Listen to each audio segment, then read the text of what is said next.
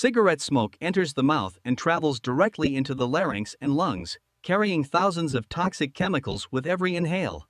Inside the bronchi, smoke instantly burns the protective cilia, allowing tar and toxins to settle deep inside the airways. In the alveoli, oxygen exchange weakens as smoking destroys the delicate air sacs that keep the body alive. Toxins enter the bloodstream within seconds, causing inflammation and narrowing of blood vessels.